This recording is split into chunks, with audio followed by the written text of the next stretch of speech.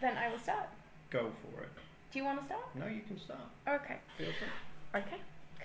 So, welcome to this panel discussion on art and art practices in the context of the festival theme, which this year is Lost. With us in our panel discussion today, we have Daniel Kariko, Vruti Mistry, Easton Selby, Dr. Jen E. Boyle, Joshua White, and Armon joining us, and myself and Simon from Lacuna Festivals hosting. The way the event's going to run is we're going to have an introduction from each of our panel members, and then we'll follow that with a kind of looser discussion around the topic. So I'm going to hand over first to the person who suggested this topic. Thank you for doing that, and that is Daniel. Thank you. I'm really honored to be part of this, and I think we're going to have some pretty interesting discussions here. So let me start with presenting a little bit on my work as a background of how to think about this subject. Let's say the entire screen. Hey, it's happening. All right. Can you guys see this? Yeah. Really well? We're muted. Okay. So, in starting to think about this, basically, I am kind of looking at where I come from originally. So, I was born in what's now Serbia and used to be a country of Yugoslavia. And that has kind of driven my entire career in thinking about how to approach the idea of something that's disappearing in the terms of landscape. So one of the most sort of I would say self-influential photographs that I took was during my experience in graduate school when I traveled back to Serbia, to then Yugoslavia after the NATO bombing. Bombing was in 1999, and this is the photograph that I took in summer of 2001. So it's kind of one of these bridges over the Danube River, but the life kind of continues, even though the changes are evident and things are not going to be exactly the same following this. The first body of work that I'm kind of quickly going to address is the speculation world. This is the group of images that I took from the ground level and from the aerial photography point, looking at the arrested development of the housing market in Florida during the economic bust and real estate bust in 2008 and 2009. And I was really always kind of looking at how we relate to the landscape as humans, as citizens of this planet, but also in terms of our cultural sort of desires, and how do we translate that in our relationship to the landscape. Another larger body of work that kind of really addresses, and it's really based on this idea of lost, more so than anything else that I've been working on, and it's also the longest body of work that I have actually created, starting in roughly in 1999, is the idea of land loss in South Louisiana. So I've been photographing the same area of Gulf of Mexico in South Louisiana, looking at the sort of gradual disappearance of this landscape that's occupied mostly by First Nations as well as Cajun groups in South Louisiana. So I'm looking at this as a sort of the sign of the global rise of the oceans, but as well as the kind of a political sort of the effect of the political inaction in this country. And this work really kind of takes me from various different approaches to this landscape, from large format photography to pinhole photography to color photography, video, and ultimately, this is the latest work, is film photography with a panoramic 6 by 12 inches camera. All right. So that's my introduction. Thank you for that, Daniel. Does anybody have any questions for Daniel? Or like immediate feedback?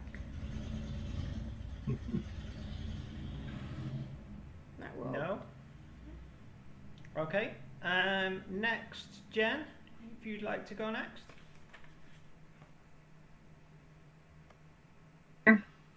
I'm unmuted. Yes? No. You're okay. I'm going to move to sharing here in just a minute as well. I want to say real quickly, I want to thank my colleagues, in particular to Easton, for reaching out to me to participate in this.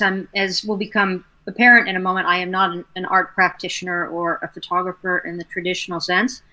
I'm what you might call a humanist practitioner, and a term that I've used in a program at Coastal that I've been directing for the last 3 years called Digital Culture and Design, called Critical Making. So I tinker and make alternative productions of texts and artifacts that I study, particularly some historically, but contemporary ones. And I work between analog, digital, and material making. The theme of this festival is right in line with my interest in work. I am fascinated by historically lost or forgotten text objects, technology, central fascinations of mine.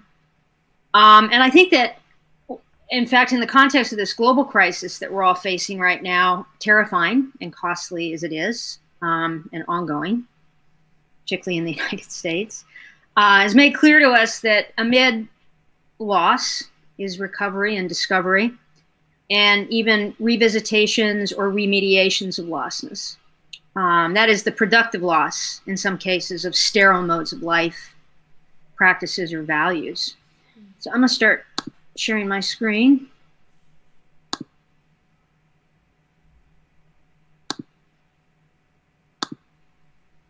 And I need to go ahead and pull this up. Can you all see that? Yes? Okay. Assuming we're all muted so you can see this. So my work focuses on lost media and texts, and unlike the objects you see here, which are very early telescopes and microscopes, I'm particularly compelled by objects that are not just lost to time by being replaced or improved or discarded, but artifacts that enter a kind of cul-de-sac in history, embodying obsolescence. Not necessarily because their usefulness was replaced or outlived, but in the example I'm about to share and move quickly through here, because they preceded or exceeded their own moment. That is, they were before or after their own moment in some way. You might say they were lost to their own time in interesting ways, creatively lost to their own moment. So for the last couple of years, I've been interested with the texts and artifacts of a 17th century woman writer and experimentalist named Margaret Cavendish. Cavendish was a print author. Her use of that media form alone is its own really bizarre and fascinating story. But she was also a practitioner of perceptual science, meaning she basically played with microscopes and lenses and how such technologies literally changed how we saw the world. The implications for this for all sorts of really important intellectual questions is really, I can't go into it here, I hope to at some point, but is really, has a lot of depth to it. She wrote prolifically, but one of her most underappreciated productions was a book that was both a technical scientific treatise and a science fiction novel together in one book. Observations upon Experimental Philosophy, to which is added the description of a new blazing world, was an entirely confusing artifact for its time. Science and fiction mixed together. Designed, as the author described it, as a hermaphrodite text. Not just because it mixed science fictions with technical science, but because the author had intended for the reader to mix and remix the two texts, creating what she called small worlds, as she phrased them, of combined ideas. Science speaking to art, and art speaking back to science in the same space. Of course, this is difficult to achieve with an early traditional bookmaking. 2 books in one, meant to literally be virtually remixed as a living work of science-inflected art. It was a project constrained by print, which was her medium of the moment. We could say that print was lost on Cavendish's project, and that her work was lost in the moment within which she created. As a humanist and tinkerer in digital media, I have tried to share in my work and with my students the notion that we should strive to find in digital technologies and mediations not the flashy bright things related to newness and that oh so problematic term innovation, but explore more patiently what might be recovered in this form of materiality and what is lost on it or to it. Bethany Novisky has described this approach to digital making as a seeking of the places where there is resistance in the materials themselves. In an odd sense, Cavendish's aim at her moment was for a kind of moving hybrid hypertext, an open-ended set of images and narratives that will be shadows of each other. A particular theme in the science fiction text would correspond to one of many examples of that theme in the science treatise.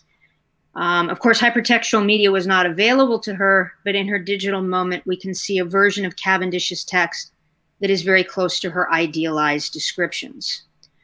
So we started this experiment with a digital interface that allowed 2 texts to float next to one another, with a keyword or term was chosen using an object-oriented database that's kind of handmade, if you will, in the way that Cavendish handmade many of her own books and self-published.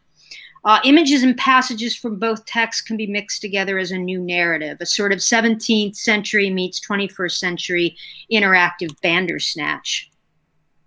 But as we played around further with the materiality of the mixing of digital tools and older 20th century models for art books and experimental book production, we came up with an idea for an even more playful interactive piece that allowed for an analog digital text that experimented with the 2 texts literally ghosting one another on the same page.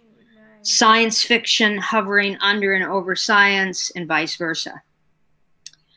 So now the final prototype of this project, an art book, is an actual physical edition that is in dialogue with the hypertext, produced by both digital and analog means, that playfully reproduces a scholarly version of decoder art books of the early 20th century. In this version, the texts are palimpsests of one another. A special playful little insert is held over the text and reveals the science fiction counterpart of the actual scientific treatise. This playful and yet historically meaningful experiment in remediating a lost artifact that existed virtually outside of its own time is meant to point to a different approach to the potential of digital art and research at our moment, a method both in conversation with past materialities, using the digital not simply as a dazzling postmodern kaleidoscope, but as an aesthetic medium that can be employed to explore what is lost and recaptured as we move between old and new mediums. I'll stop sharing here. I have all sorts of interactive, wonderful materials I can share at another time. Let me go ahead and get out of this now. I'm having trouble leaving. And that is my introduction. Okay, thank you so much. Super interesting. And I am also very grateful for whoever your colleague was. Was it Easton who invited you along? Yeah, that's awesome to have you on board. Thank you so much. Would anybody like to ask any questions or have any immediate comments to Jen before we go to the next person? Okay, so if we go to Easton next, if that's all right. Hi. Okay. So introductions. Daniel, first, thanks for calling me and saying, hey, would you like to be part of this project? It sounds very interesting. And thank you both for hosting this festival virtually this year. This is a lot of fun. When Daniel approached me about this project or this conversation about Lost, I was very confused about why he called me and said, hey, would you be interested in doing this? and then I finally realized, I'm like, oh, I'm completely lost in my work. Like completely lost, because I don't know what I'm doing most of the time. And so I figured that that's going to be my conversation about my own body of work that I have been fighting with for almost 15 years. So, and is this the time where we have the 5 minutes, or is this to go through the slides? The 75 slides? I'm joking. I don't have 75 slides. Anyway, so, all right. The entire screen. Dun, dun, dun. All right. So what I don't know is what you guys can see. Can you guys see anything? Yes, do you guys see the Conjure screen? Just making sure we're clear. Awesome. Great. So the body of work I'm going to talk about is called Conjure. This is its second or third iteration of this body of work. A little bit of my background. I am from Mississippi. I am from the Deep South. It is a very strange place.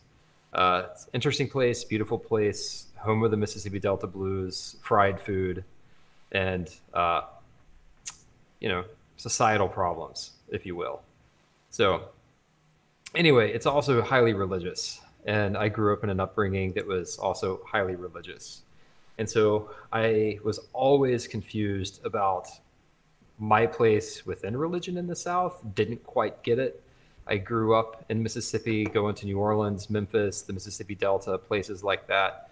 And in my making of work, I explored like the concept of religion, what it means to me, in all of the various forms that it came in. And it was always a complete struggle of how to deal with it. Years ago, I came across, I met a hoodoo priestess conjurer outside of Charleston years ago.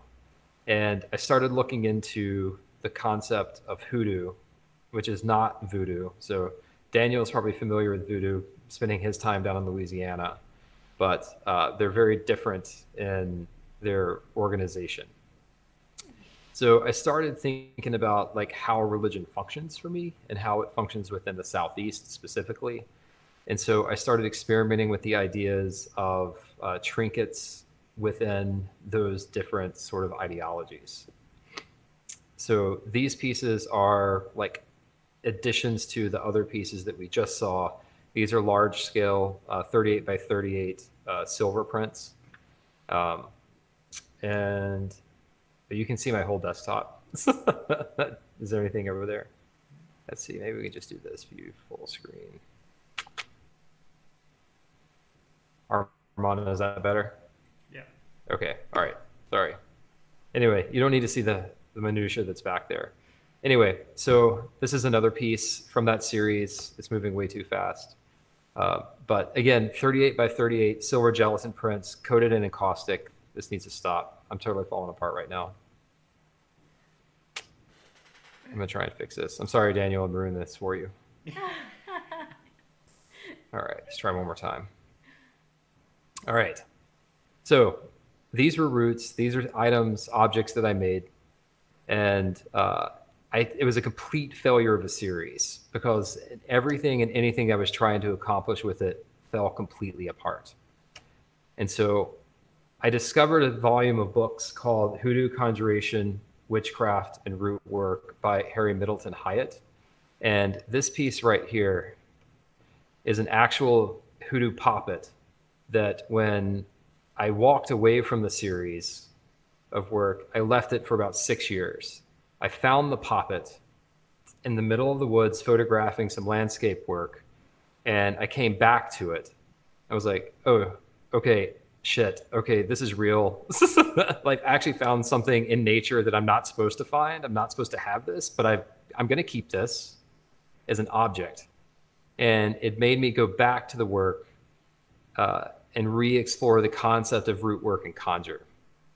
So in this series, what I've been doing, and I've rediscovered this, I've refound this, I've decided to take on the idea of the root worker, the conjurer, and the practice of white and black magic as it relates to me, personal ideas of religion, philosophies, and made it into a much larger body of work that integrates three-dimensional pieces like poppets that are mummified, contained in these jars.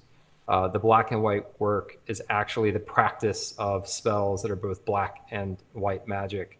And then the landscape work, the green, large, lush landscape work, is supposed to give context to the place in which I found the original poppet. It was lush, it was green, it was tight, it was confined. And the work is ongoing. I'm still exploring it. I'm still adding to it because I still get lost in this work, and I have to find my way back to better understand myself, the body of work, and then where it's actually going. So it's got a lot of different layers to it. It's a highly complicated body of work, I think. And I'm still trying to find it. So yeah, including my artist statement. It's killing me, totally killing me. So, and that's it. Wow, thank you. That is super interesting. Maybe, I don't know. It's a strange body of work because people don't know what to make of it. And so I've done a couple of lectures about the work. And when I say that I take on the practice of conjure, people get really get scared because they say, "You're practicing magic?" And I say, "Yes." And they say, "Even black magic?" And I look at them and say, "Yes." And then people start getting worried about, are those poppets about me? Maybe. I'm not going to tell you.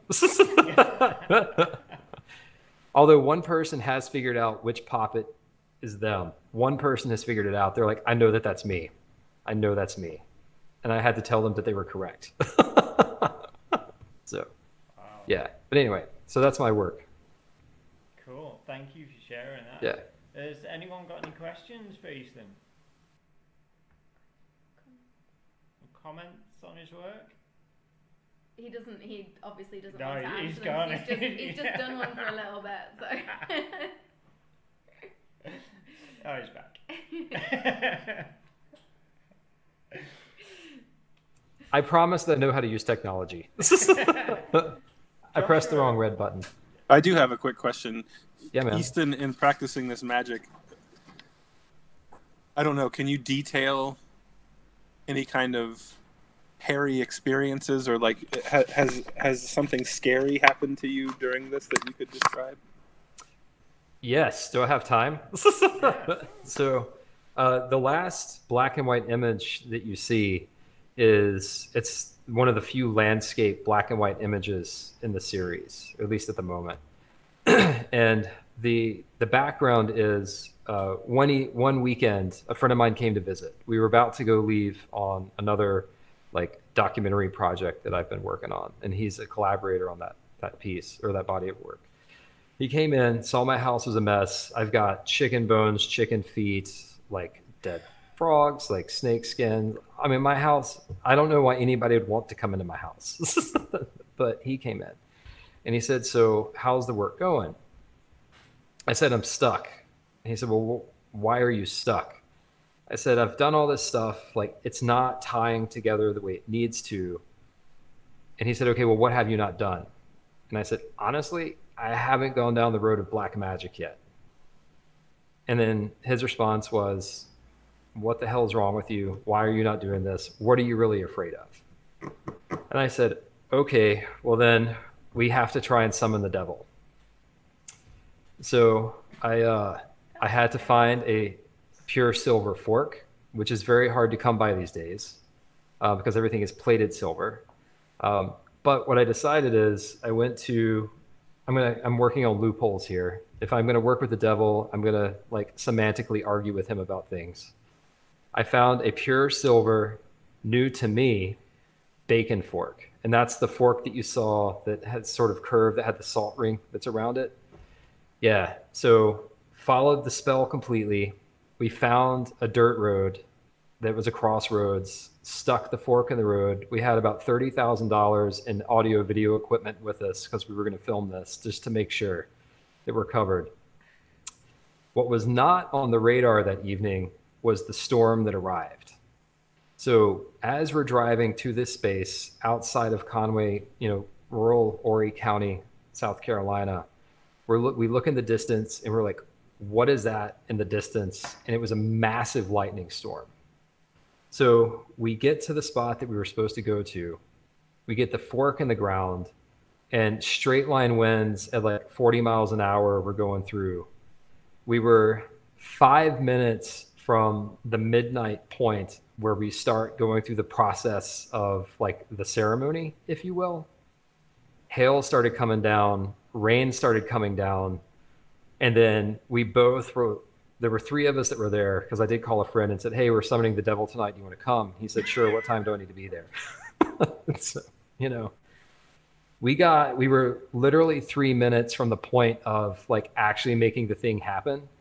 And my 2 friends who have no fear both said, we have to leave. We are going to get stuck here. This storm is bad. I'm looking at the radar. It's going to be really bad. We have to get out of here. So I got one picture, and that was the shot of the fork in the middle of the road before we actually got to call on the devil. So yeah, that kind of stuff. I mean, there's been other things too. That's the fun story. Yeah. Unmute.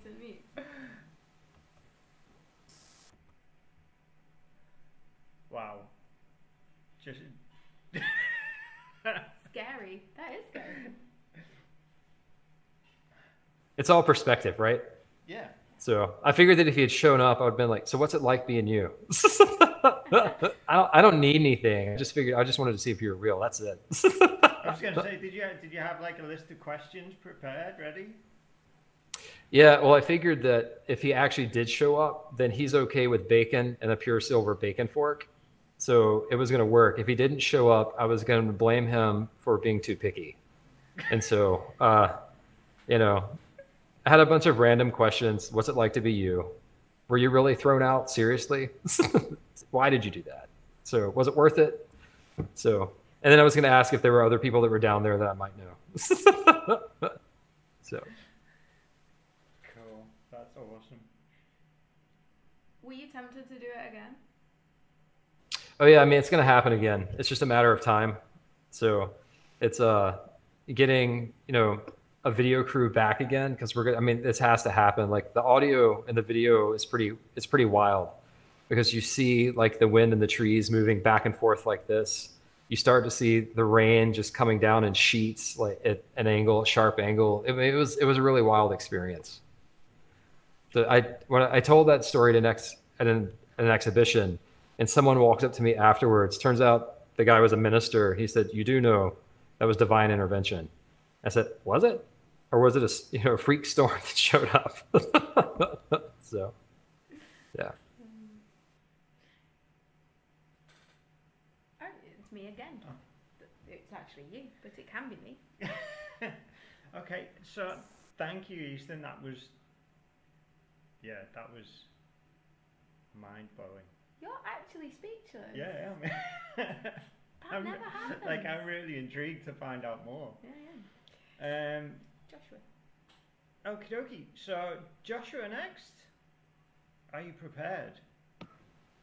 I think I am. Are y'all prepared? That's the question. We're going to go through about 15 years of photography in about 3 minutes, just as a kind of visual onslaught of information. So I hope that works well with everybody.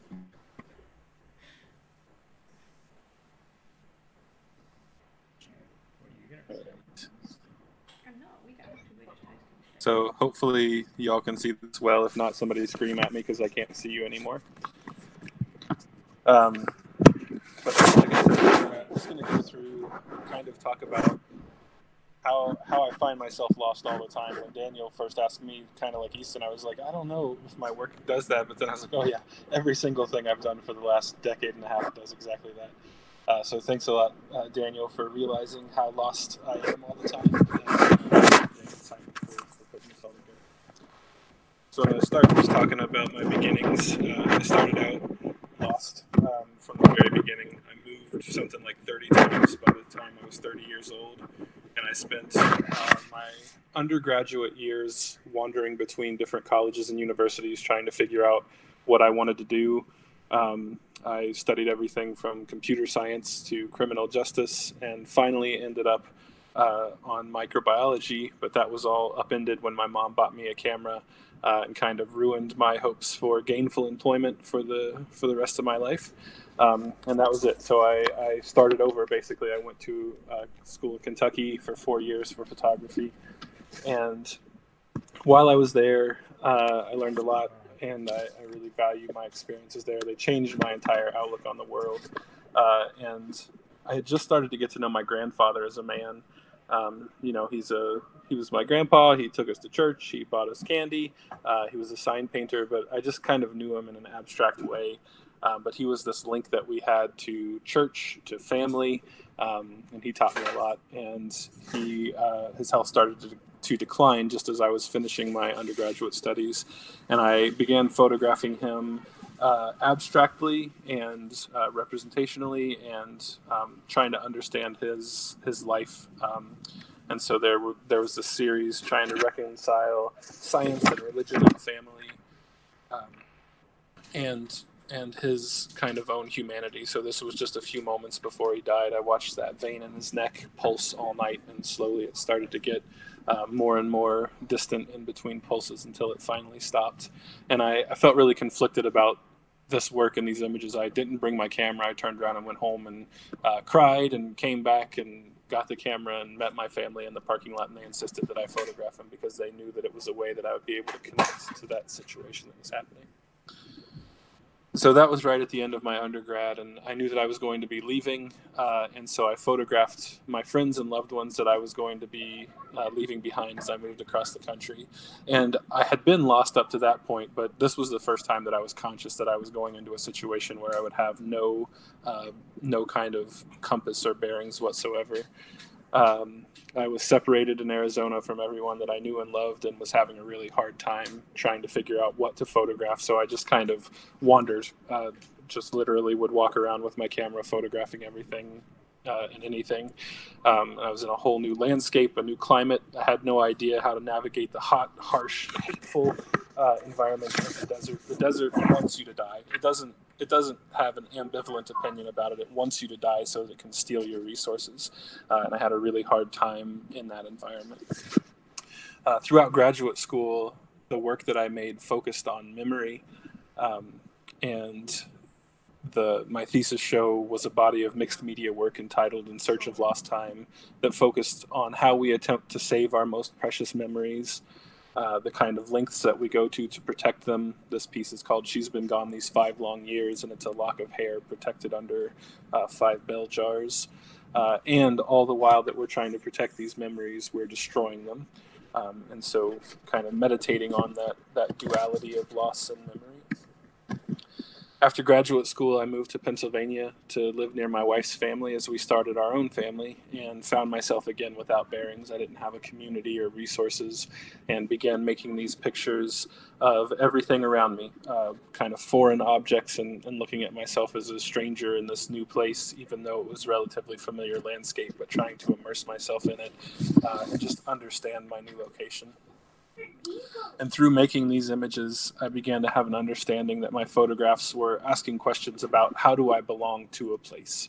And they were the way that I was able to try to reconcile how I navigate through a new space. if you can't tell already, I make images in a multitude of ways that respond to those ideas. And all the time I'm trying to pull in different aspects of what I see and what I experience. So images like these lumen prints are made from subjects that I find and usually made on site. So the sunlight that creates the image is the same sun that shone on that butterfly when it was alive. And trying to tie those poetics of location together, where I'm in the place where I'm making the image using that same sunlight and these same objects. We moved our family to Boone, North Carolina a few years after we moved to Pennsylvania. And as soon as we got here, somebody told me that the New River is the oldest river in the world. And that blew my mind. It's not true. It's not the oldest river in the world, but it is a really old river. And just the idea that I live in this place, and kind of like Easton, thinking about religion in the Southeast and how I grew up, I almost became an evangelical kind of fire and brimstone screaming preacher, and then didn't do that. Started to have a lot of questions about the way I was raised and our religion, kind of fundamental evangelical Christianity, but living in this place where it almost felt like the Garden of Eden with this ancient river and these mountains and lush landscape, and how religion tied into all that. It's not that I use photography to understand my place wholly, but it's a way that I try to navigate situations that allow me to understand more what it is like to function in these places I find myself. And trying to situate myself in the South, in Appalachia, in the mountains, and all the other descriptors of my new home has been really challenging and disorienting. Conflicting feelings all the time about culture and religion and all the different things that come together to make up the South. In these times of uncertainty, I often will turn to science and nature rather than God, although maybe they're the same thing, and it just depends on your perspective. These next couple of images, are a series called There Are Other Worlds Than These, that are my meditations on exoplanets and what it might look like to find other worlds we could move to, and how that only underscores and emphasizes our responsibility to the planet that we have here to take care of. I look for signs not to show me the way, but remind me to keep searching and to hold tight to what I have to lose. I consider cycles and think about the earth and things that I can touch. I think about the people I meet in human relationships, and I find myself drawn closer to home. And that's my website.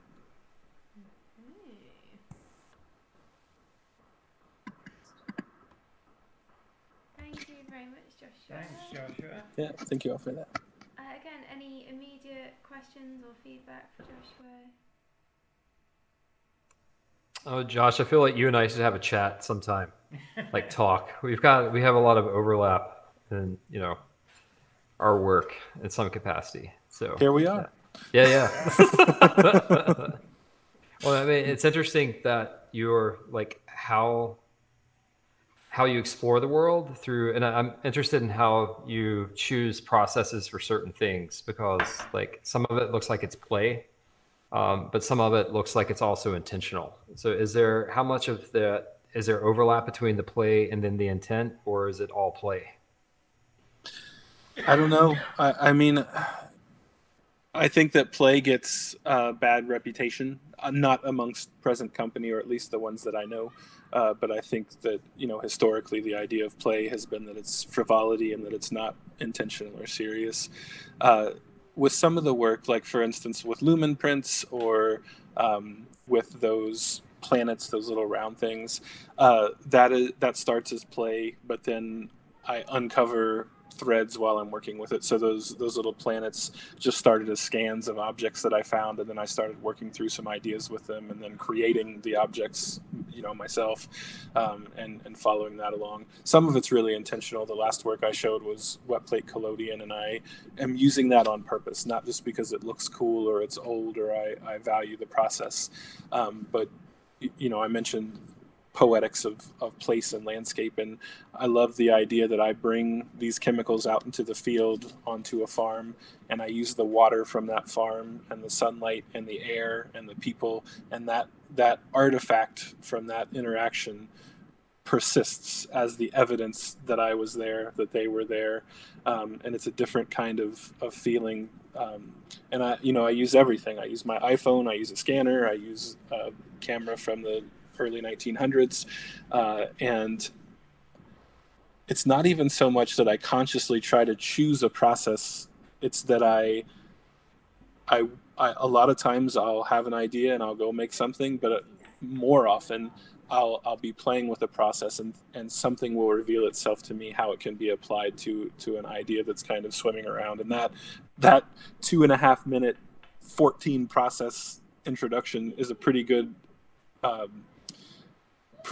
exploded view of what it's like inside my brain, because it's not just like I go out and make this kind of picture. I don't even understand how I make all those and I'm the same person. And sometimes I feel bad about that. I feel like I should pick a lane, like I should just do one thing, but I don't. That's not how I work. I'm drawn to these different processes because they allow me to explore these ideas in different visual ways.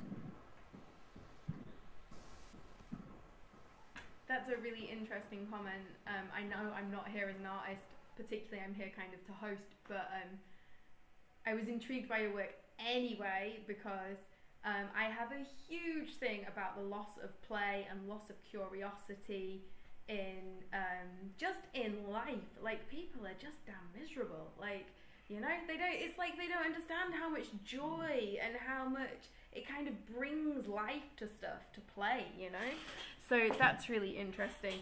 But then what you just said about different processes, this is like my head all the time. So like I'm mixed media and I work in loads of different ways, and I feel like people go to one of my shows and they're like, yeah, you should probably just pick one, and like get on with it. Yeah. And I can't, it's just not the way I work. So it's really kind of validating to have you here. Okay, so next, are we okay to go to Vruti? Cool. Okay.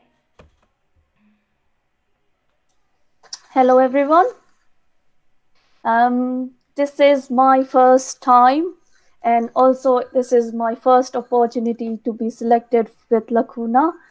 So thank you for that. I am really happy with the festival, the response, and also that it's happening virtually, not physically, but virtually. At least it's happening. So I'm originally from India, and I moved to the UK after marriage. I normally paint landscapes. I'm a landscape artist. I never studied art. I'm self-taught artist. Still learning though. I did my master's when I was in India, and I was working in HR. And I always used to paint from a picture. I scrolled on my phone on Pinterest, and if I like a picture, and I started painting a picture. So that was my hobby kind of thing. But then after moving to the UK, I just visited so many art galleries. I looked around, and there were so many artists. There are so many artists only in Leamington Spa. There are so many that it just motivated me to go further with it. So I just started taking it seriously before 2-3 years, I think. So I joined local art class to improve my techniques and skills. So I have so far painted my in oil pastels, in oil colors, acrylics, and watercolors. Do some sketches as well. The thing is that this is my work laptop, and I don't have anything stored on my work laptop, so I can't share a screen. But I have got few paintings with me, which I can show you. So sorry about the glare. If you can see. This is our one. Mm-hmm. Is it visible? Yes. Yeah. So this is a painting which is selected for Lacuna and currently exhibiting virtually. This is a place from my hometown in India. It's a fort. which was built in 1745. And basically, the fort is now not really preserved over there where I live. And there's a big, huge tree. You can see the gate in there, the entrance. And the whole thing is covered with a huge banyan tree. You know banyan tree, yeah? So it's all covered with the roots of banyan tree branches. And so when I visited India, I just visited in January. And on Facebook post, I saw Lacuna Festival's Lost theme.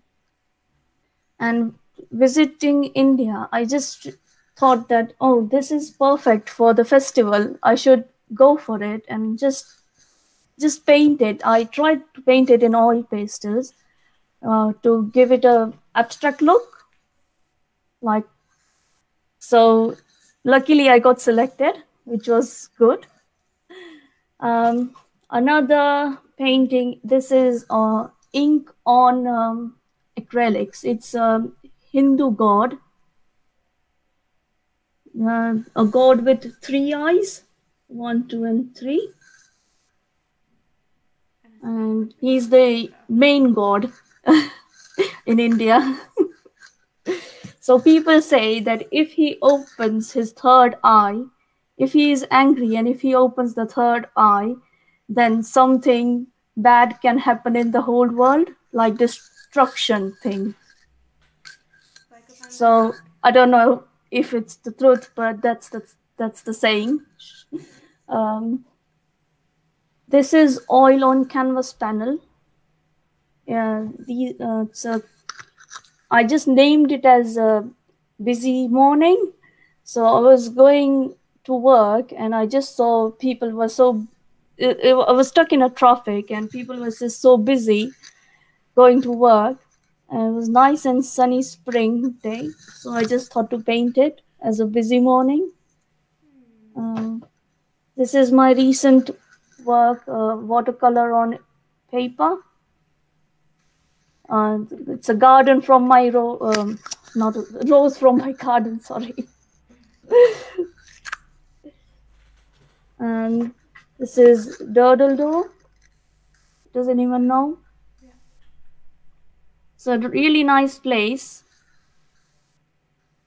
So these are all A4 paintings, but I normally do bigger ones as well. If you see the one which is behind, kind of A3 size.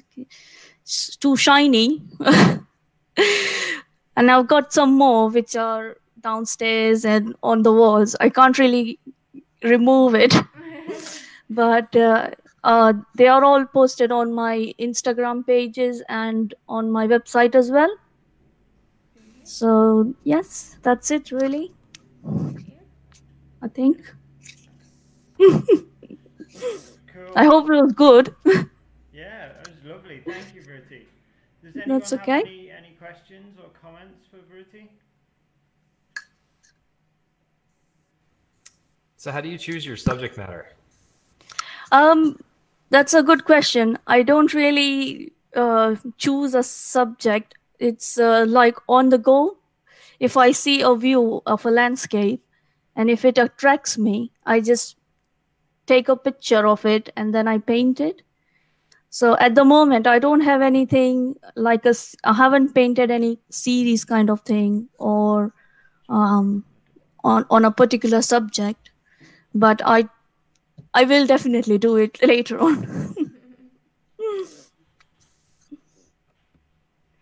Thanks. I get a sense that you're kind of you're kind of holding stuff so you don't lose it, and I quite like that, you know. Thank you. Particularly when we saw your piece of is it a fort or a castle? Yes, fort. Yeah. And it's being kind of totally reclaimed by that tree. That's kind of quite a powerful image. So thank you for sharing some. Thank you for the opportunity. Oh, of course. And finally, last but not least, of course, Armon, you're up. Thank you very much. My mic is back on there. much like many people before me have said, thank you for this opportunity. And it's a pleasure to be here with you all today. I will also note that while a few of the other people here I've known for a while, Easton and I have known each other for, I don't know, 10, 12 years, something along those lines. It's been a while now. And I assure you that I will not be with him when he summons the devil again. My minister mother would never forgive me, and why take chances? I'll just wait for the video to come out. Josh, you can film that for us or something. I don't know. I'll let y'all handle that. So today, I guess what I wanted to, just spend a little bit of time talking about is a body of work that kind of connects back to this idea of lost. For me, I have been riding motorcycles since I was about 19 years old. And as I've gotten older, I have become more and more kind of involved in that community and that culture.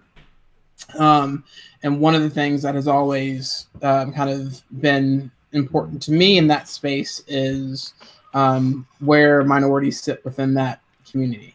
And the aspect of kind of a lost narrative of those people, that within this group, they have largely been ignored, right, by kind of the mass or kind of unknown to some extent. I think that's kind of changing in the larger scope of what motorcycle culture is becoming, but within a larger history and context of it. So I wanted to start exploring that both in the work itself as a method to produce imagery, but also as a way for kind of finding myself, right? There's to a certain degree, a certain amount of lostness that that this project kind of became a therapeutic method for me for, right? In the sense of being African American in academia, in the art world, our population is very small in a lot of circles. And there's always been this kind of place where I have felt lost or unheard or like a sole voice. So this body of work kind of became this kind of therapeutic method to kind of engage that space in myself, but also a way to start examining how that was also kind of engaged and dealt with in this other space that I was now kind of functioning in. So I'm going to hop right into this work. Let's see if I can get this to the right screen. How are we going to bring this together into a discussion?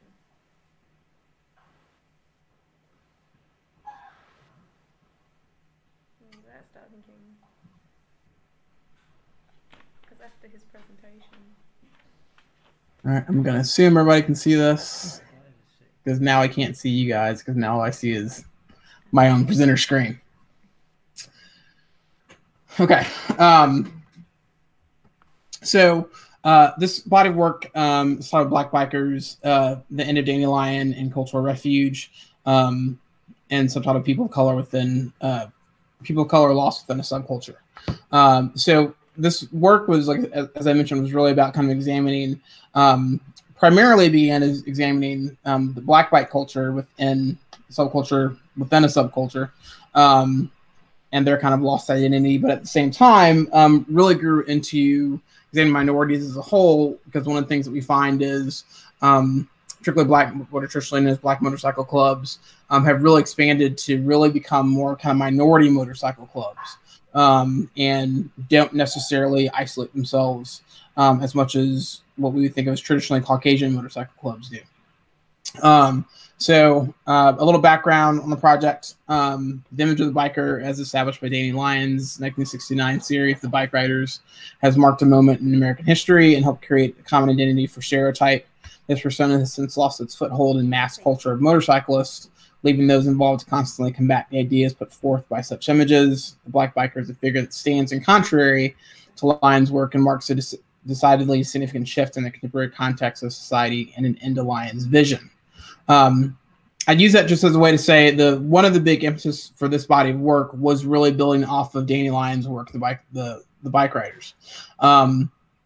This I think has been the kind of driving force of what we have established as motorcycle culture visually, kind of the stereotypes that have surrounded it, really helped to be established by this work of Lyon's.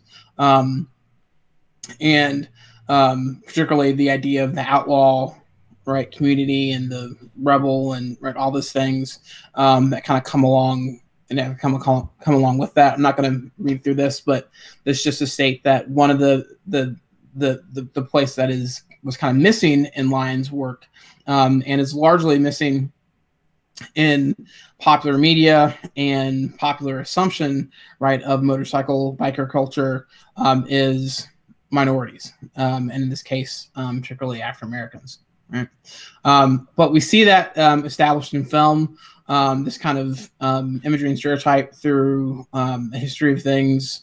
Real quickly, some of the more popular ones that have been out there over the years, some which many of you have probably seen.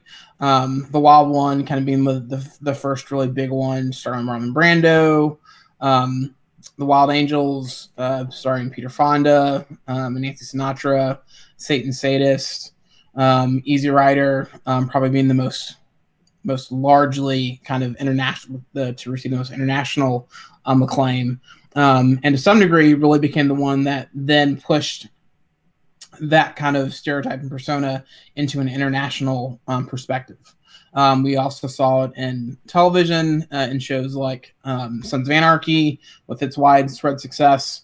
Right, but these ideas just kind of continue to establish this kind of sense of kind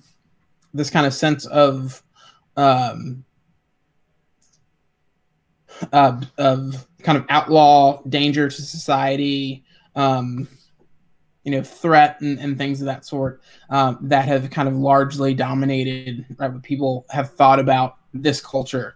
And we see images like this from some of the more popular clubs, Hell's Angels, Banditos, 1% clubs, things of that sort, as apparently my work phone decides to go crazy today.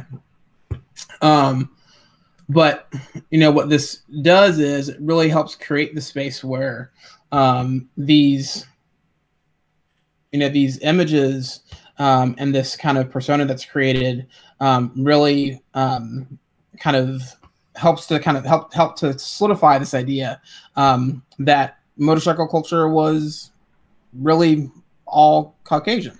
So I've sought to kind of tell a different story and find a new way to tell this story.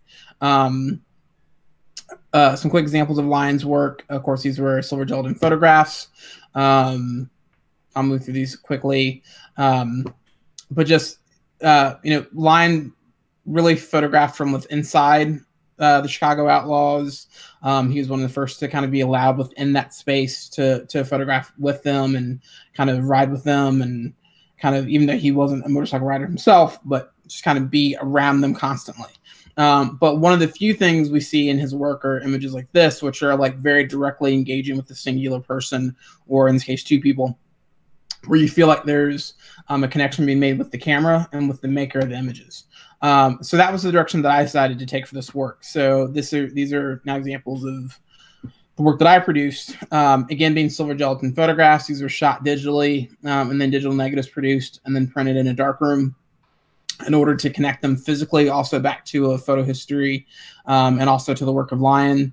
Really the goals of these images, again, I won't read this fully, but to summarize, is really to show Black bikers as individuals, as people of, as members of our community, as the people themselves, but also as a member of their club or their MC motorcycle club. And by showing kind of both sides of these people at once, to kind of give the example that there are these dual sides that we see to everyone, right? There's not this stereotype that can be cast over a larger culture as a whole. So This body of work started actually with people who I was kind of close to, who I ride with fairly frequently. While I'm not a member of a motorcycle club, I know a lot of motorcycle clubs across the country. I do lots of cross-country trips and things of that sort during the summer, so I'm constantly kind of connecting with people. And whether it's at events or on one-on-one situations or on individual rides, I can kind of stop people and ask them for their photo and things of that sort, and kind of give them a little kind of introduction to the project themselves. And most of them, for the most part, really want to be part of the project because they want to help kind of spread this message. Yeah. So actually this image here and then the next one are father and son. So again, showing this aspect of family, and how important, you know, that that can be within the culture itself, as well. Clearly 2 different clubs, but so there's that connection. This is actually a cousin of the older gentleman. So we even see it expanding into, I'm including kind of women as a part of this minority, this larger kind of minority conversation, where we see a lot of them holding kind of an equal role in minority or Black motorcycle clubs, whereas in a lot of traditional, particularly what we refer to as 1% or outlaw motorcycle clubs, Caucasian motorcycle clubs, they are rarely allowed to hold an equal position, but are known as property of the club or of a certain member of the club. And then this expands out into people who I've met just in various, as I mentioned, on various trips, on events, and various things along those lines. Again, wanting to continue to showcase these 2 sides of people. I also thought of new ways to kind of format this body of work. One of the things that I found was, as I kind of continued to connect with people and engage them, people started coming to me, and I kind of became known as the guy doing this project. And they wanted to be part of it. They wanted to have pictures of their club taken. Or this is another father and son, who the father is the president of a motorcycle club in Texas, and the son was just getting his, was officially no longer a prospect and was getting his colors, which is what we refer to as the vest, with the patch and your name and location and things on it. So this was kind of something I put together to kind of capture that moment. And then again, these kind of group images began to emerge. So one of the things I found that was that while I was seeking a message of kind of individualism, what I was losing was really this kind of community and the larger sense of kind of bonding together as a whole, and the importance of what the clubs also meant to the individuals. So there was this other sense of loss that was happening there, even from the side of the maker. So kind of beginning to let them kind of become part of the project, and really kind of help define how these images were made to some extent, and open up a way of seeing and thinking to methods that I necessarily wasn't, became a really kind of important part of this engagement, and became an important part of how these were being built. And as it kind of began to continue to explore this idea, it also gave me a chance to explore a history of Black motorcyclists, and particularly in the States, and all the way back to what is thought of as the first Black motorcycle club, the East Bay Dragons, which I think there's a shot of one guy in here from that organization, and the development of that. And one of the big reasons for that was post the Vietnam War, while we saw an explosion of particularly biker clubs, motorcycle clubs across the country. A lot of that was because there was so many soldiers that had returned from war, and they felt lost. They felt like they didn't have a home. They felt like they had lost that sense of community and kind of tight-knit culture that they had in the military. And oftentimes, so many of them suffered from other issues, which of course were, at the time undiagnosed, mental conditions as a result of, war. But so depression and isolation and PTSD and things of that sort, that it really gave them a sense of bonding and a way to start to almost not self-medicate, but self-treat some of those things. And in that same space, as those communities formed, you began to see more African American clubs and more Black clubs, and more minority clubs form, because it was a way in which to create pockets of safety. For the most part, Black motorcycle clubs weren't welcome in areas that were dominated by primarily, white motorcycle clubs, or that had a very deep-rooted sense of control over an area. There is a very deep and elaborate kind of hierarchy that exists in the motorcycle club community and really the motorcycle world in general, involving clubs and their territories and who's allowed to be in places and who's not, and various things along those lines, which in a more extended version of this I kind of talk about. But because of that, you really saw this emergence of Black motorcyclists and Black motorcycle clubs in order to kind of create these pockets of community and safety, and ways that eventually then grew into the communities of where those people lived. And in those communities, they became protectors, they became community leaders, they became mentors, and people who did more than just rode motorcycles. They became people who really established a way to maintain culture and community, and a space that kind of created a niche of their own. So that being said, that's kind of that body of work, and how it kind of, again, ties into that idea of kind of lost in both in a sense of self and this idea of examining this culture from an insider perspective. So, thanks. Cool, thanks, Armon. Does anyone have any questions or responses to Armon's work?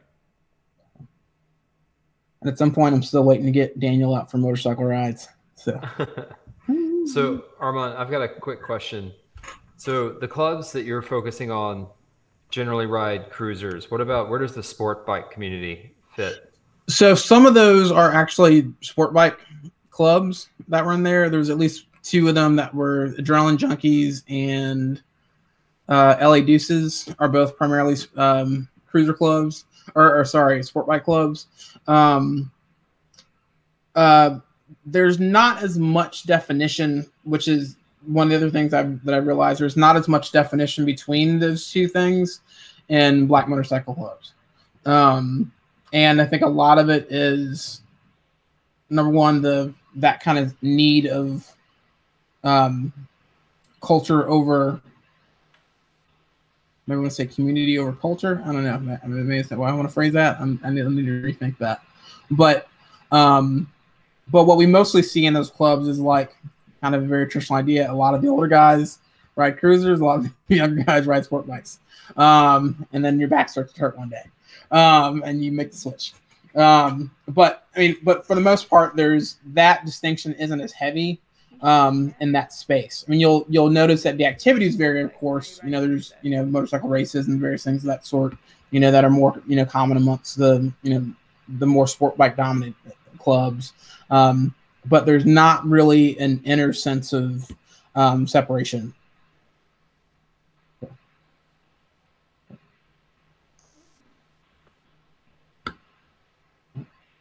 Are you a sport bike or a cruiser? I'm a cruiser. I have a Harley Road King. Nice. So. Hey, Armon, are you planning any new trips? Because there's like a you're probably familiar with what is it, Caramel Curves from New Orleans? Yeah. It's an old lady club, right? Yeah, there's Caramel Curves, and there's a couple clubs down there that I've been hoping to connect with. So at some point, I've met a few of them. There was an event in Biloxi last year, and I met a few of them.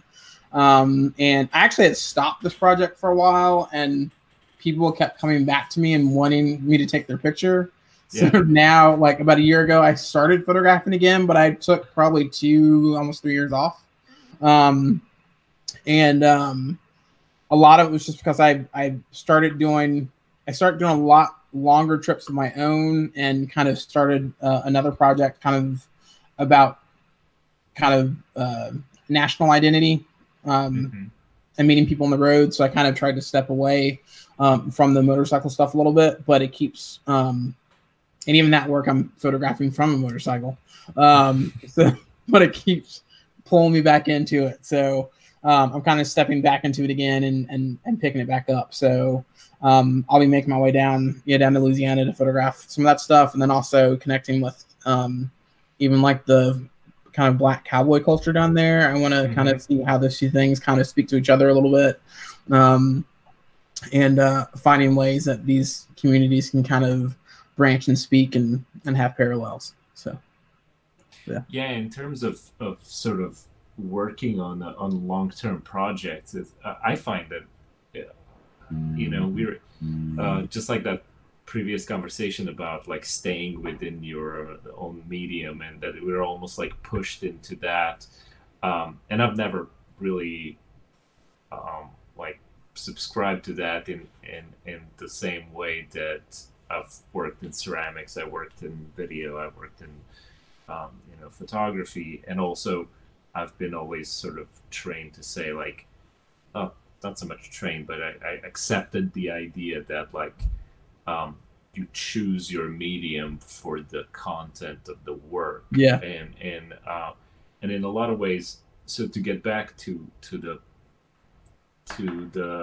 way of working on the work over a specific amount of time versus over keeping the work going, not necessarily keeping it going, but being flexible enough to get back to it when there is a pause, but then that pause itself, sort of whatever it is, a year or 2 years, reinforms that work in some way. And I find that like in my experience, I work on 2 or 3 open bodies of work, and eventually you kind of, in my way, I was like, well, it's fine for one disconnected body of work to inform the other one that I stopped working on, and to get me interested to get back to it.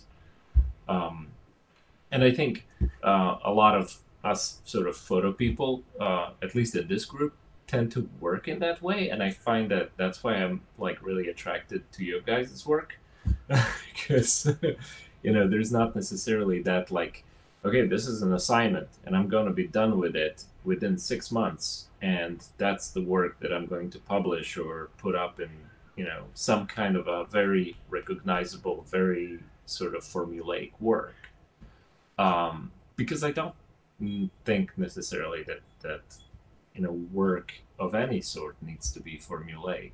And but I do agree with Sarah Jane. It's sort of like almost pushed into that, interestingly enough.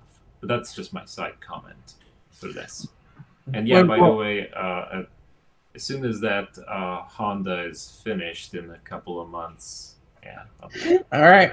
I'm looking forward to it. Well, I mean, it's just along those lines, it's I think one of the things, watching everybody here, today, I think one of those things that you kind of talk about in that idea of these extended bodies of work, particularly in context of the sense of loss of being, in different ways, is to really examine, I think, an idea in depth, particularly something that you feel either disconnected from or isolated from, or you're seeking to like pull information from places that aren't commonplace, then it takes that time. It takes that kind of development of the message, and then kind of putting it out there for people to digest and process in a manner that begins to inform them in a way that they can understand it. Right? It's like they have to learn. It's almost like they have to learn the issue, then the conversation, and then the solution. It's like it's these steps that have to happen along the way. I mean, so I think this method of building these things over time that so many of us are dealing with, I think just make a lot of sense in context to the subjects that we're approaching. So. Thank maybe we should just take our lead from that kind of last point, actually, because that's surely a conversation in itself. It's, you know, something that's kind of not a commonality across everybody, but something that perhaps everyone would be able to comment on, is this idea of time and work. And I'm somebody who tends to go back to things again and again and again, but what I find personally is there's a sense of loss in between the periods that I'm working, and then I feel like it's kind of difficult to get to grips with it again, and I worry that maybe I've lost, I don't know, stuff in the middle that I should have been working on or doing or thinking about it. Or so I just wondered, those people who are working kind of longer term, your kind of reflections on that, and if that is part of your work, or if that is just something that seemed pertinent because it's something that's kind of relevant to my practice.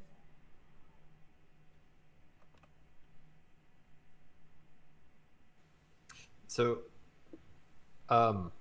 yeah, I think that, so my audio just went really strange. So something happened. Anyway, you know, when I leave bodies of work, because like Daniel said, like I have multiple bodies all open at the same time, and I jump between them. And like the Conjure root work series, I left for 6 years, I think. And it wasn't like I started thinking about that again. And then it wasn't until I found that poppet that things sort of respawned, I guess.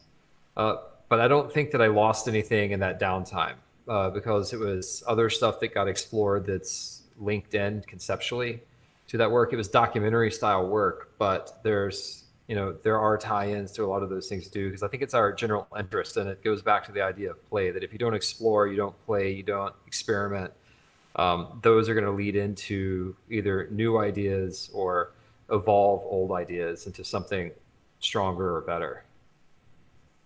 Yeah, I wanted to just follow up on something, because there seems to be a thread throughout in talking about, Daniel used this concept earlier about potential in action. And that certainly is framed in sort of the conceptual ideas. But I'm really interested in thinking about these things too. And sort of, I feel like sometimes in these practices, the medium, and I love, you know, I think everybody would embrace this idea that we should move across media, we should go across mediums and modalities. But I think sometimes we tend to assume those a kind of static framing in a way that we give more activity to the conceptual change. So that the conceptual changes, if we talk about coming back to it, it's coming back to the idea or coming back to the concept. And you know, one of the things that's been most exciting for me about working with digital media is that it's taken so for granted, and it's so hidden, and it's so evil in that regard, right? And yet when you get in the background of it, you find that there's things like these old object-oriented databases that are very glitchy and crappy and don't work, but they make interesting art and make interesting text when you try to use them in various ways. So I think it's really interesting to kind of go back and think about different media in that regard too, right? You know, how the sort of, you know, particular sort of the photo that you're taking and the process that you're using, that too is this potential in action that you're going back and revisiting with the concept.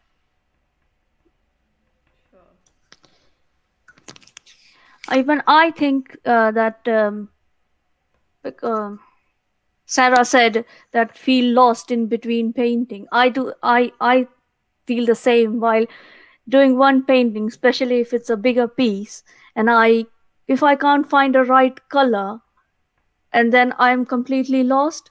And for a couple of days, I'm just thinking and thinking, oh, what is the right color for this? So after a couple of days, I had to go back to find what the proper color is. And it happens with me so many times. So it's just thing of learning, I think. And especially with these shadows and reflections, I feel so difficult.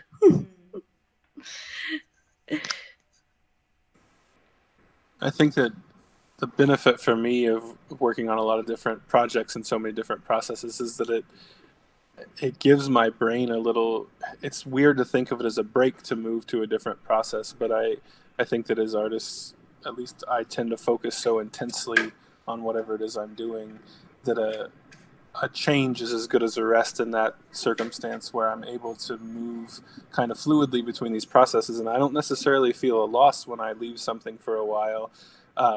It almost is like, absence making me grow fonder for it, so that I can come back to it fresh. And sometimes that, I don't know if you all experience this. I imagine that you do, but there's this kind of funny thing that people were passing around at our university, where it's like the life cycle of the artist, and it's like, this is great. I'm so excited to work on this. This is shit. I'm shit. And then it kind of goes down, and it's like, no, this is okay. And I certainly always am fighting that and experiencing it, where I'm so excited about this fresh idea, and then I work on it for a while. I'm like, what a stupid thing for a grown man to do. And then I come back to it, and I'm like, no, it's okay. And I think it allows me to kind of move in those undulations.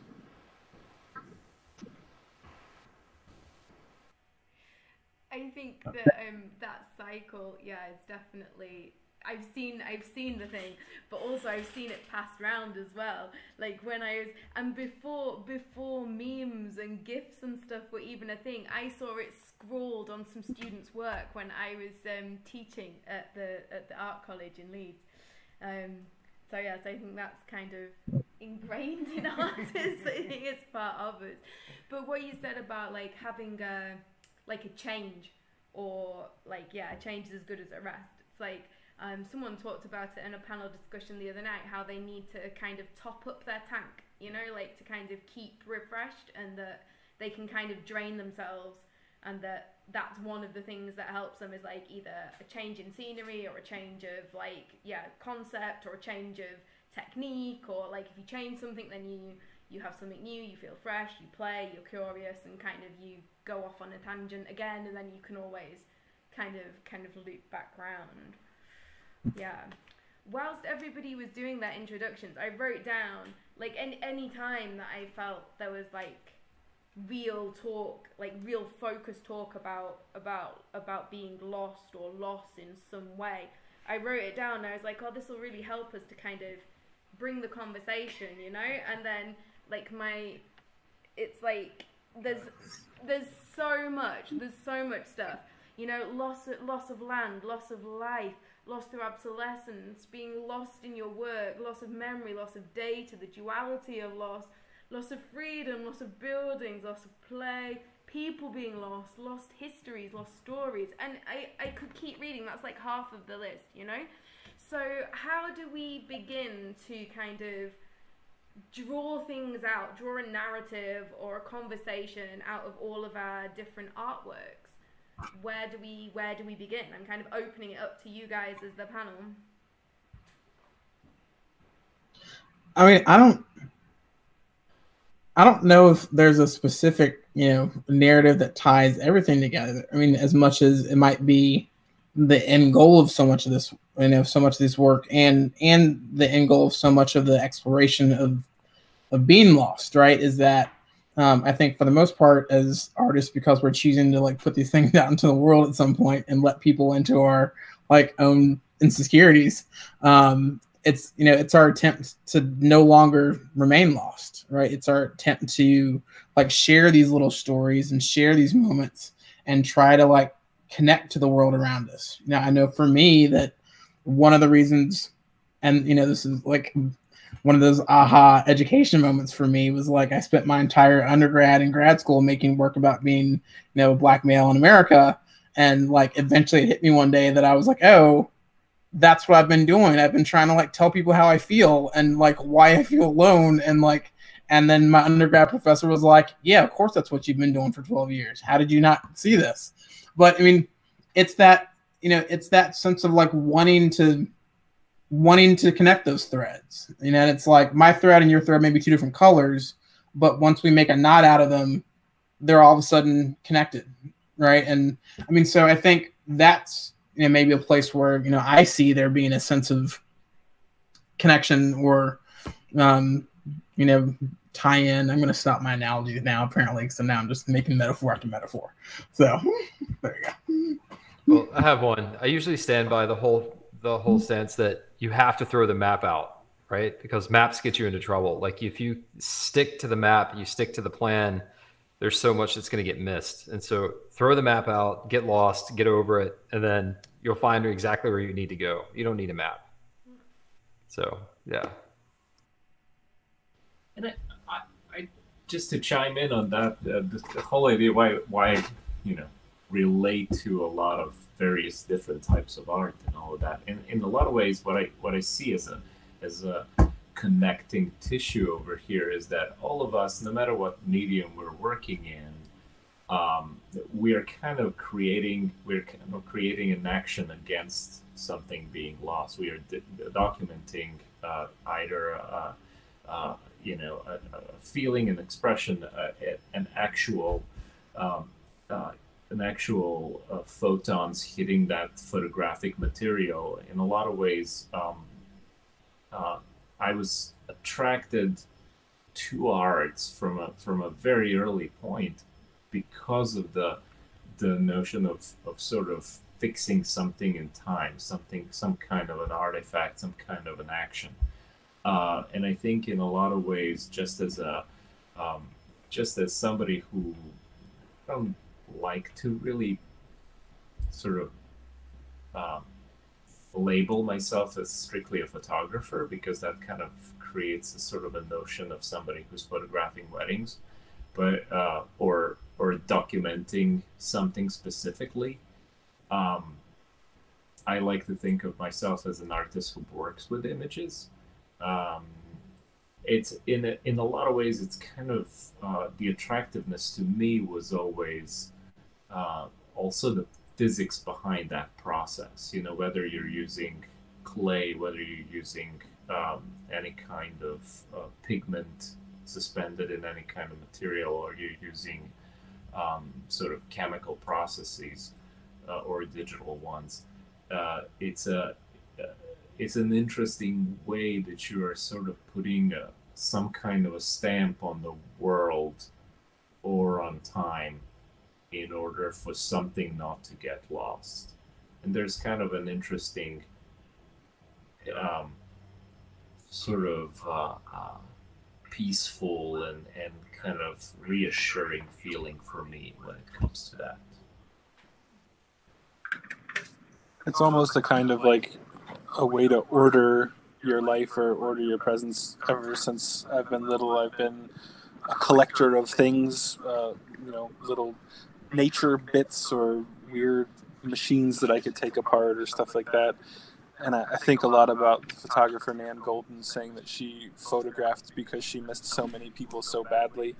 And I think that the reason, at least for me, that I create things and that I make images is because it's an attempt to stem the tide of loss. I just feel like everything is lost, not to be like the darkest little flower in the field, but I just feel like so much of life is loss, and finding ways to reassure yourself that you'll remember those things, or to create importance, and to kind of amplify or lift up things that you don't want to forget or you don't want to lose. I think that's what I look to art to do for me, is to create these little memorials that I can keep with me.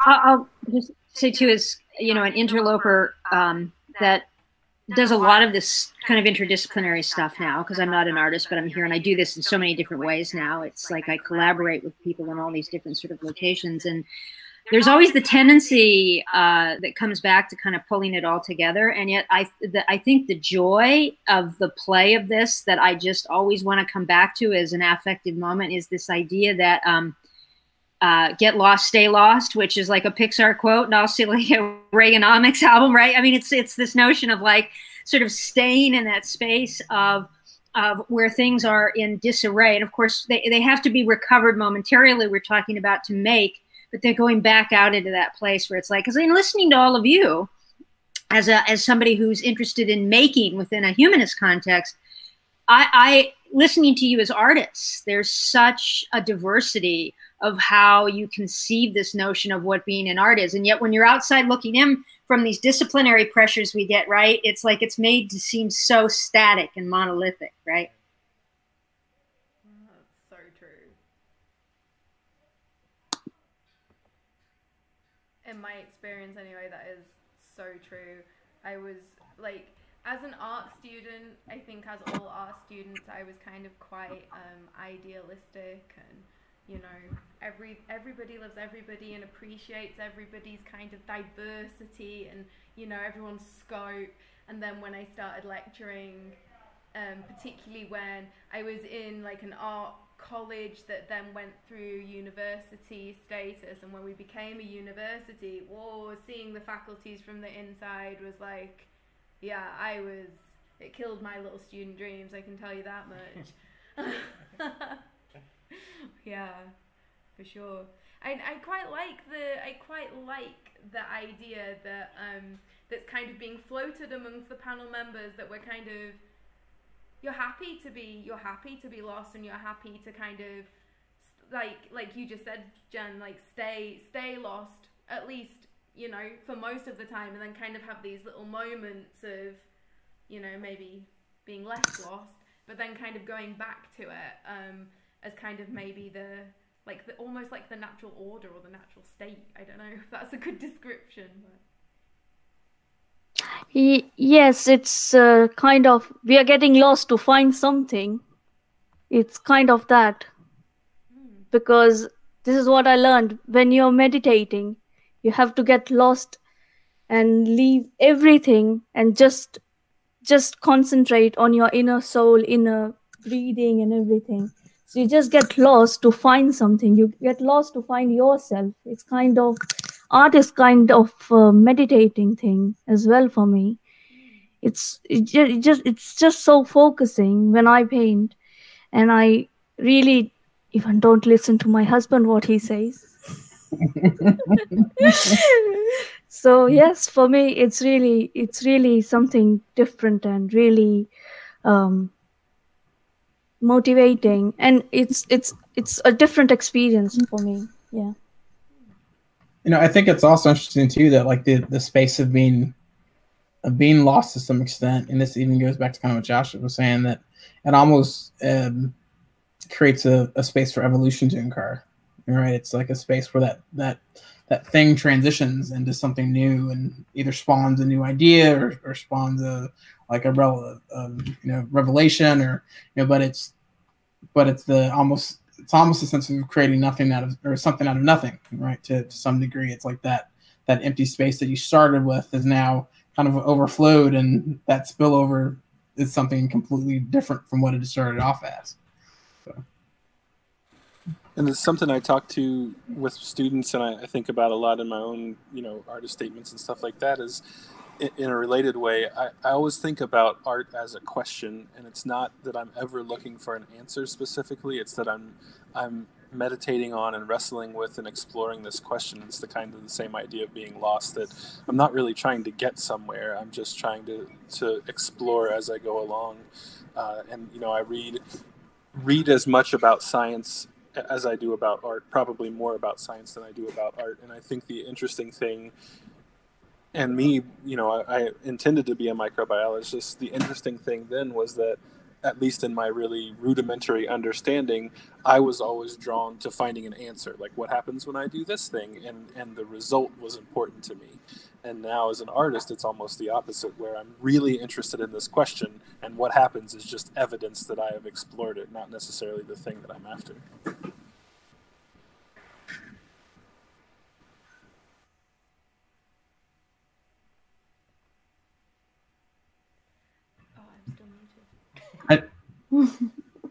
I think also, much like Josh was saying there, like at least I know that Easton and myself also both started out in very different paths, kind of non-artistic paths that we kind of fell into. So I think there's even a sense of, the fact that, there's that transition space that happens there. It's not that, I'm assuming, Josh, it's not that you lost all interest in science and biology. It's just that there was something that it wasn't fulfilling. For me, I was pre-med and a medical illustrator, and all of a sudden I realized that there was something that wasn't fulfilling for me, and that, I needed something to inform it, something more to kind of reach that next space that kind of felt like it made sense and felt like I could actually create dialogue and have conversations that connected and touched people and kind of made the world make sense to me, right? So I think even that sense of how we ended up in these places kind of extends to this larger story and larger narrative that we're talking about.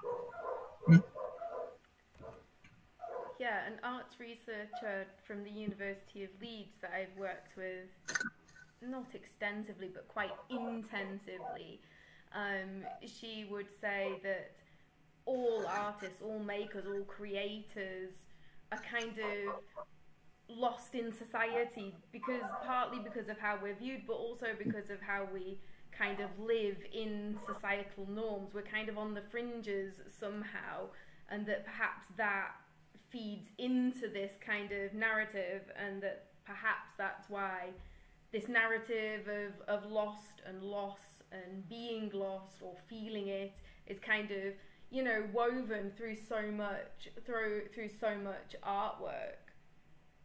I don't know what you guys think of that, but it seems to make sense to me.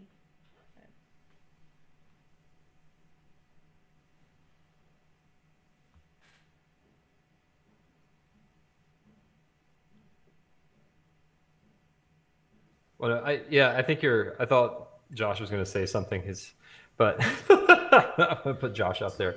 But no, I think that's, what's that? I'm trying to leave space. You're trying to leave space, yeah. No, I mean, that's an interesting point, like thinking about how, like, because art, you know, whatever creative process that someone functions in, whether it's music, you know, art, fashion, interior design, graphics, you know, whatever.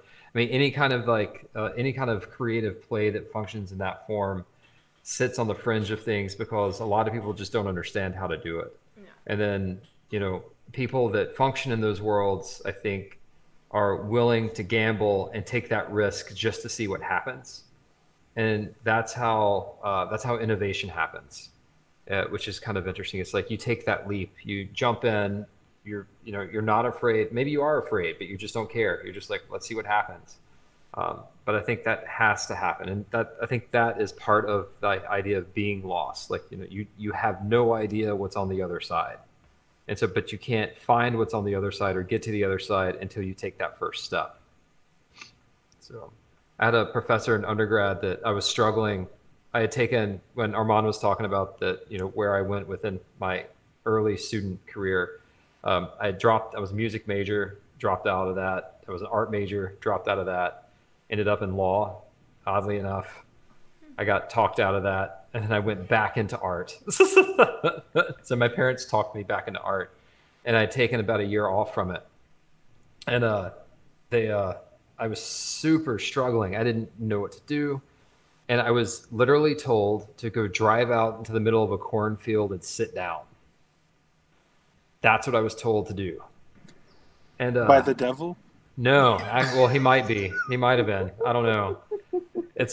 Maybe it was a cotton field, but that would be more apropos. But yeah. So I was told to do that. I was literally told to go get lost. And I was told that when I was 19. And so I did it. I did. I went and drove out in the middle of a field, sat down. I was like, this sucks. Like, there are bugs everywhere. But it's a really weird, strange place to like sit and explore and meander through. But, you know, I had to get in there to figure out how to get back out. So it's, you know, that's the entire creative process, I think. That has to be the most backward story to arrive at a career in art that I've ever heard, that you were like, I want to be a lawyer, knock it off, go sit in a cornfield and be an artist. Somebody said to you. So that's well, look, weird. I mean, the literal story is I got a call from my parents that said, we need to talk to you. And I thought someone was dying of cancer.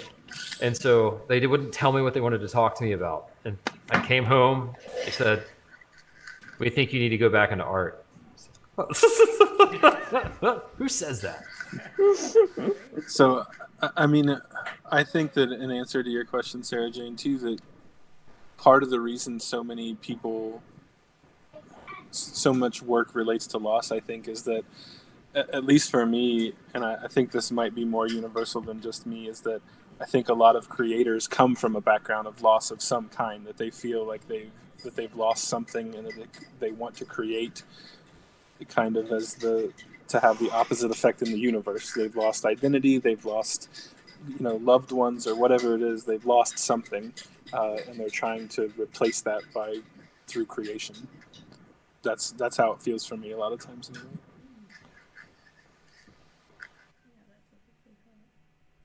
Can you say something?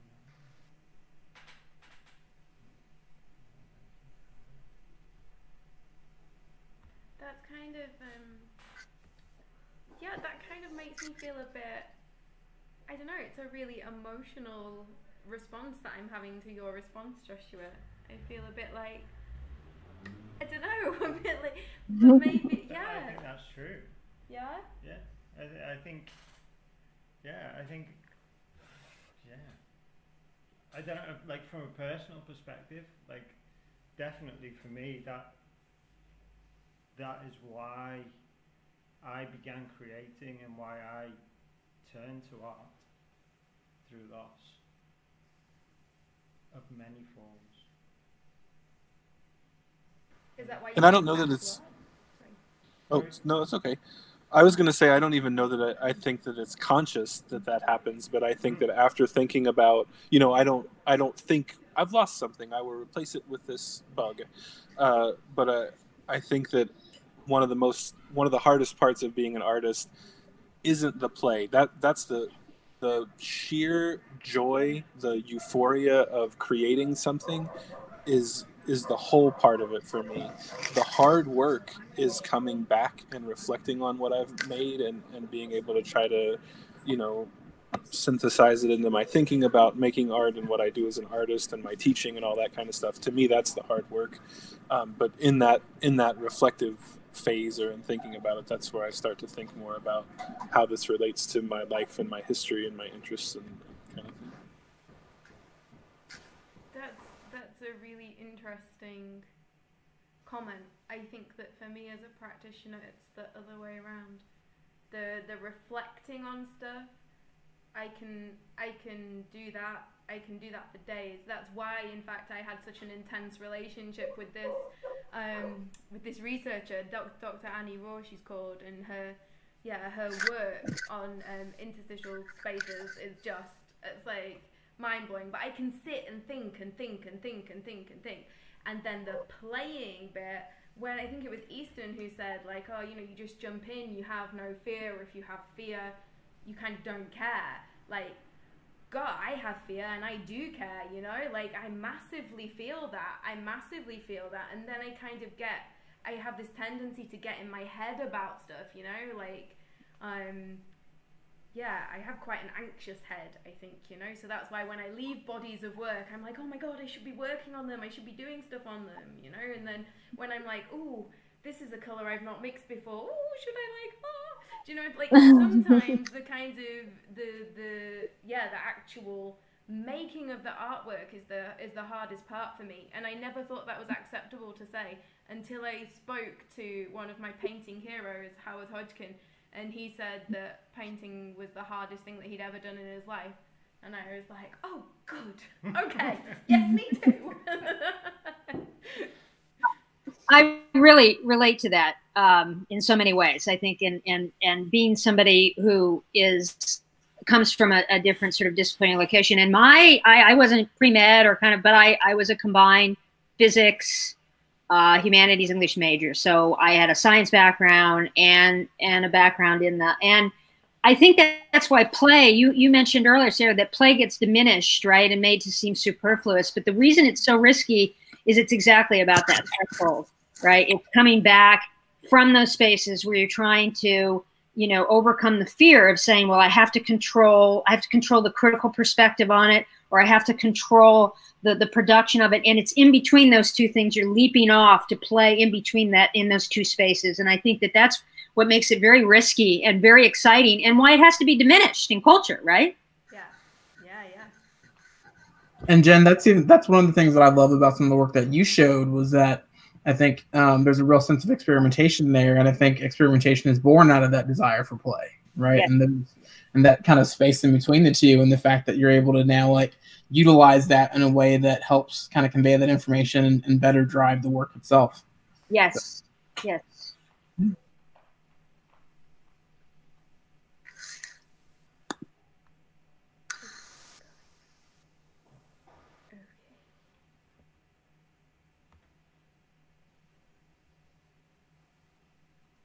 I'm just leaving a little bit of space. I just want to, I don't know, I don't want to be one of those hosts that likes the sound of their own voice too much, you know what I mean? I mean, I can say that if anybody wants to have a good time, get lost in like the back roads of Mississippi, Easton's the guy to do it with. So he's your.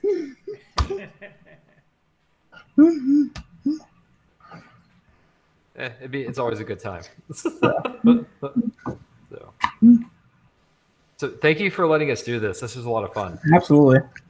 Thank you all for joining in and taking part and contributing. Yeah, like honestly, every time we put on an event and we everything that we do voluntarily, and we know how much people have to give up to volunteer time and energy and work freely because we do it. So we appreciate you being here so much in all of your different time zones and headspaces and roles, and for sharing and for discussing. I have loads of stuff in my head. I hope that you guys do too.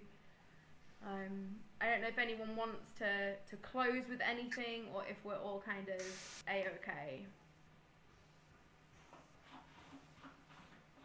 At least we're all lost together. It's true. We're all lost. Could I ask if you could all send us some links to your works, so that we can post it, well, so that we can have a look and dive deeper ourselves, but also so that we can post them alongside the discussion. Of course. Yeah, that'll be really helpful for people watching. Yeah. Okay, well, thank you so much. People who are artists in the festival anyway already know this, but for everybody else in the group, on Friday we're holding a digital dinner as part of the festival. I'm saying Friday, and now I'm going to have to check the calendar. It's the 24th. We have so many events going on that I don't know what's happening until the very day. But you guys would be more than welcome to join us if you're interested. I don't know if you've been to a digital dinner before. It's kind of, it's not my idea. I have pinched it from the kind of, the people who run an arts collective that I'm a part of. And we have digital dinners quite a lot, so you send out a recipe. The idea is that people all around the world make the recipe and come together at whatever time it is. It could be like 3 a.m. or whatever, but you try and make the meal. If you can't make the meal, you bring something from your own country, and then you all sit there like this, but with food, and just kind of have like a nice sharing time. So I will send out the information to you, and if you would like to join us, you're more than welcome. And once again, thank you. Thank you. Thank you very much. It was good connecting with everyone. Yeah. Thank you for this opportunity. Course, yes. Yeah, and I always enjoy listening to everybody kind of ruminate on the theme of Lost. And we went through the process and through the whole meaning of art making. I think this was great. Thank you.